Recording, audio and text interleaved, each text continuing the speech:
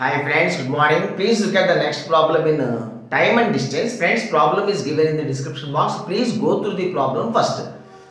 Friends, two stations P and Q are 42 kilometers apart, and Rohit and Mohit start from P to Q at 6 kmph and 8 kmph speeds. Mohit reaches Q first, of course. The speed of Mohit is 8 kmph. Mohit reaches Q first and returns to meet Rohit at point R. We want the distance between P and R. Friends, the time taken by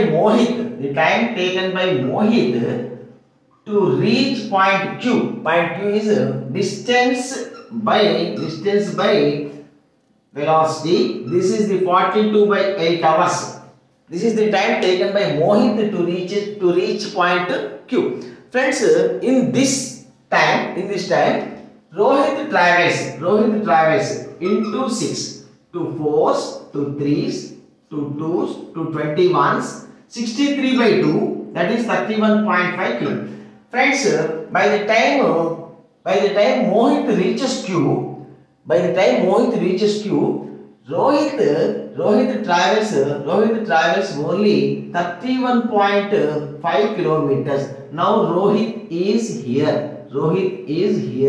Friends, now the distance between Rohit and Mohit is 42 minus 31.5, that is 10.5 kilometers.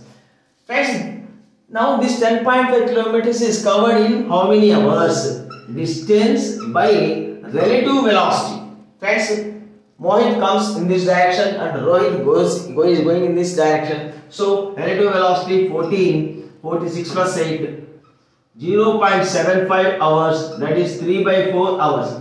Friends, they meet at point R in 3 by 4 hours. Friends, in this 3 by 4 hour, Mohit travels